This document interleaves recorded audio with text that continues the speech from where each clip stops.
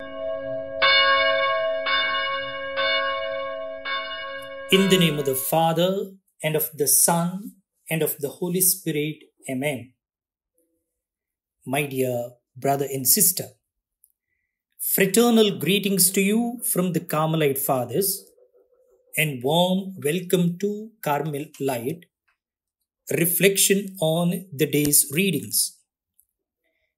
It's the 14th of June, Friday of the 10th week in ordinary time. Today, we remember Blessed Maria Candida of the Eucharist, a Carmelite Virgin. And we mark World Blood Donor Day. Let's pay attention to the Gospel text of the day. A reading from the Holy Gospel according to Matthew, chapter 5, verses 27 to 32. At that time, Jesus said to his disciples, "You have heard that it was said, 'You shall not commit adultery.'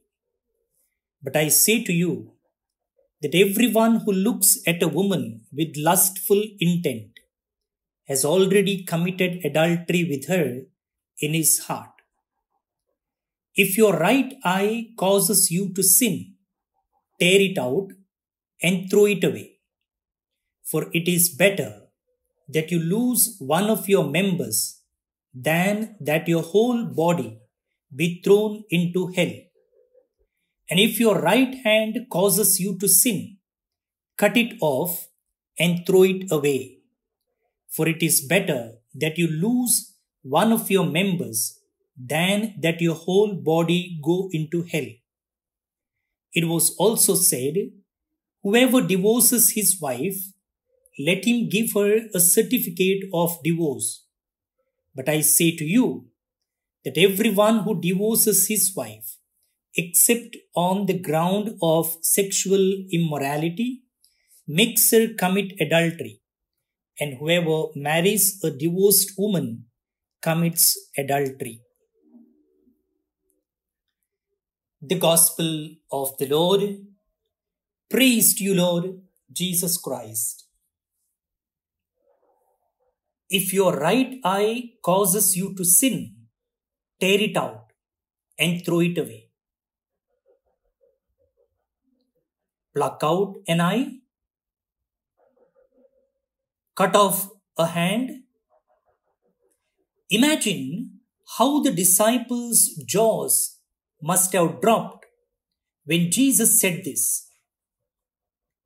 His point, however, wasn't that self-mutilation is a necessary step to holiness. It's that God craves our holiness.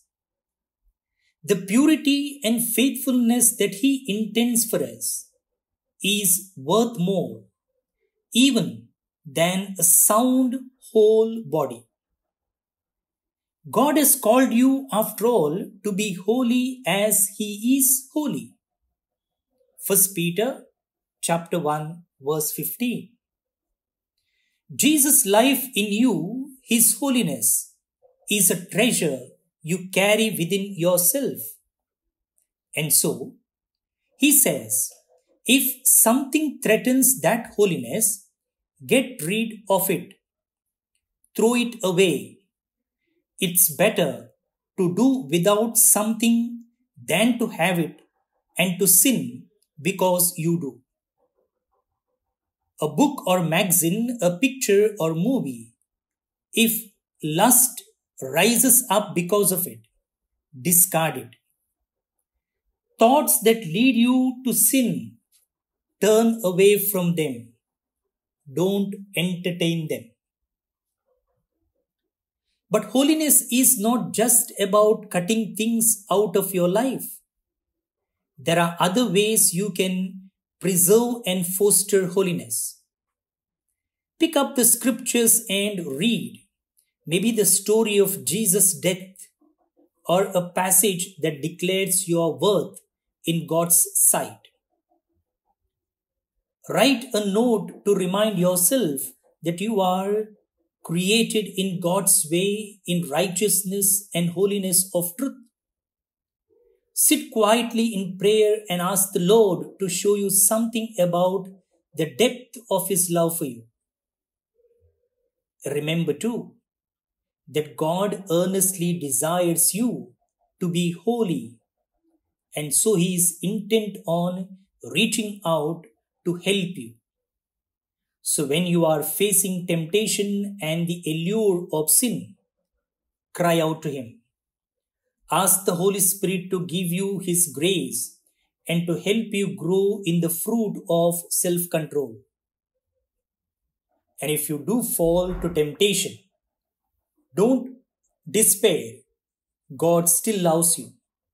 No distance, no depth of sin is ever beyond His reach. He is always ready to forgive you, even if you commit the same sin again and again. Never hesitate to run to Him. He will shower you with His mercy and the grace to live a holy life. Let us pray.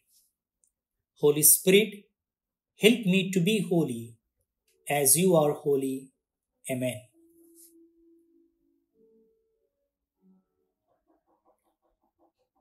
The psalm, my dear friends, picks up on Elijah's desire to see the presence of God with the refrain, "It is your face, O Lord, that I seek."